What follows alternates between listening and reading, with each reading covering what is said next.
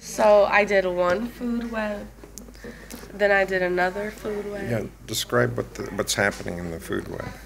Okay, well. Oh, you could give the overview. You've got two food webs? I have three. Okay. There's one, and then the second one, and then this one, and I labeled it carnivore, herbivore, and the primary producer. Okay. And then I labeled some producers there and some consumers, and then I labeled some decomposers. Nice. And then I just put an example of a food web.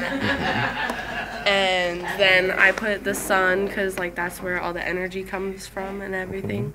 And then these are some of the animals from my food web.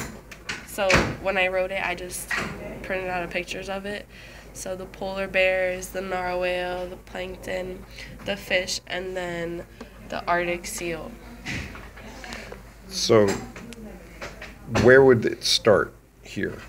Does it start with the fish, or does it start with the plankton? Starts with the plankton. Okay. And then it goes to the fish, to the polar bear. And the polar bear and the narwhal are with the fish. And then the seal are with the fish as well. Oh, so these three all eat the fish. Yeah, and this is all like the middle, like the beginning. Nice. So yeah.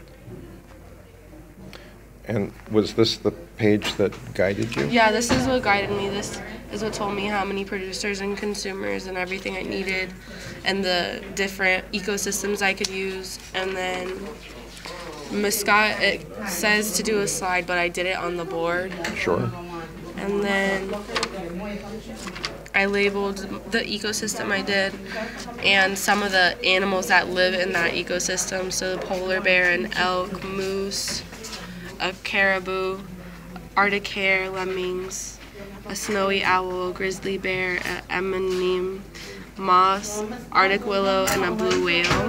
This is an interesting one. What was Yeah. that one?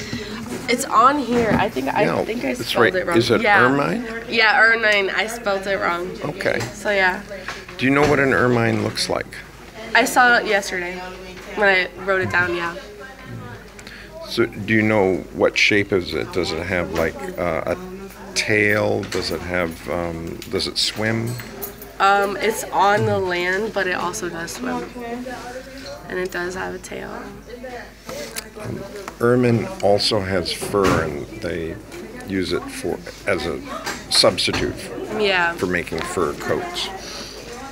Yeah, and then this just also was like notes to follow with it. So it gave me the definition of the producers, the primary consumers, everything that I needed to know I got from here. And it showed me an example of a food web. Excellent. So yeah. Thank you for sharing your project with us.